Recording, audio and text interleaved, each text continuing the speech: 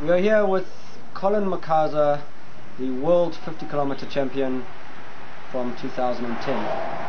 Collen, last year in Ireland, you invited to run the world 50-kilometer championships. Tell us a bit about that.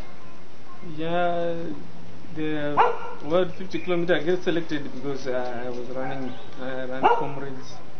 So they invited me.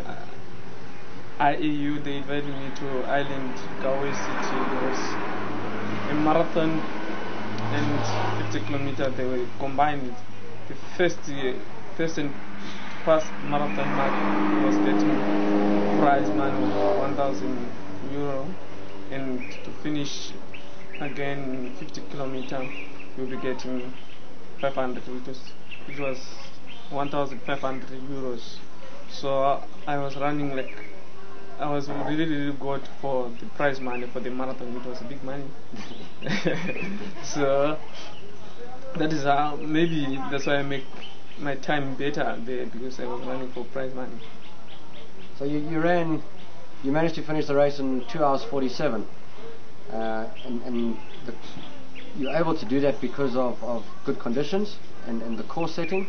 Yeah, because it was 2 lap and another 4 lap, 2 kilometers.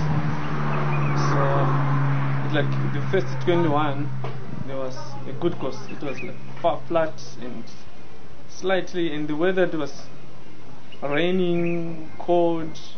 It's 4 type of weather within those 2 hours. When you're finishing the race, it was too hot. You have to even to take off your shirt. So how does it feel to be a world champion? I feel great. That is my best achievement in my whole career. I'm looking to defend it in this year. I don't know. Maybe I can retain my title. Well, good luck with that. Thank you, man.